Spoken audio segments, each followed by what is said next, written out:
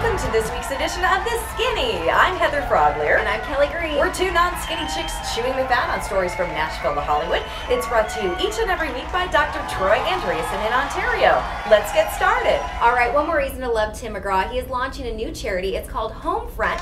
He's donating 25 mortgage-free homes to military families. I love this story. So cool. He's going to be starting it June 2nd. So way to go, Tim.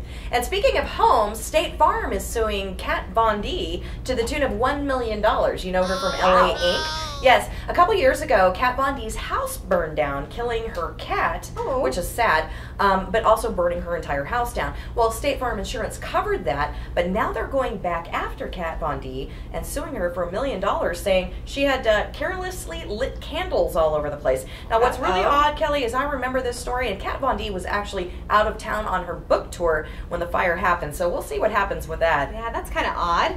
All right, here's another TV singing competition for you. NBC is doing a new one. It's called The Winner Is.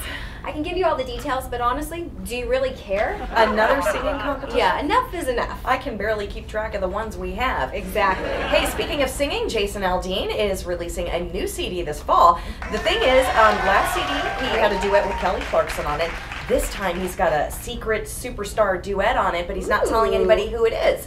So Kelly and I, of course, have come up with some suggested duet partners for Jason Aldean. Yes, we have. How about Elton John? Okay. They could do a song called Goodbye Yellow Brick Dirt Road. All right. How about LMFAO? My Kind of Party Rock Anthem. I like that one. All right. Now, this, I think, will take the cake if he can pull this one off. Okay. Hologram Tupac.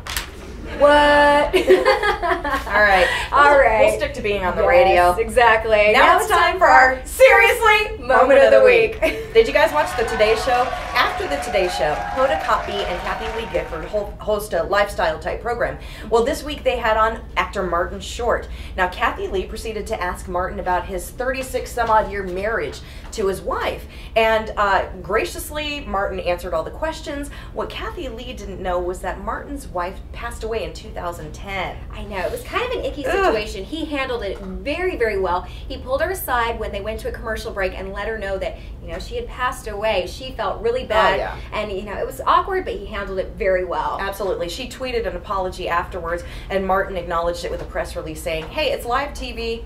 Stuff happens, but you know what, Kathy Lee? Do your homework next time, for crying out loud. Let's hope we got all of our stories right. Okay, and if not, you can address those complaints to somebody else. Exactly. James, you owe me a Coke. That's it for our Seriously Moment and the Skinny this week. We will see you next week. It's brought to you by Dr. Troy Andreasen at 1-800-NEW-LOOK. Have a great week, everybody. Bye.